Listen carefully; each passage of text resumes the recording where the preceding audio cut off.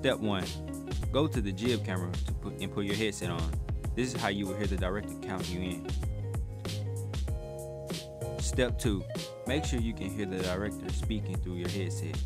If you cannot, try adjusting the volume dial on the left side of the intercom belt pack.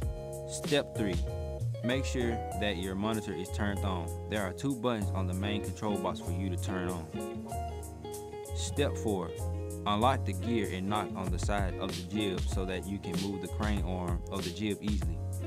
Do not move the crane arm if it is locked down. This will wear down the locking mechanism.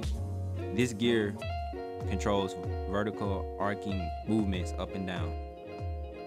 After the show, once people/objects are out of the way, arc the jib downward and put the cap back on the camera, then arc the jib back up out of the way. Step 2. Lock down the jib, tighten the gear, and knock on the side of the jib. Step 3. Turn off the control box.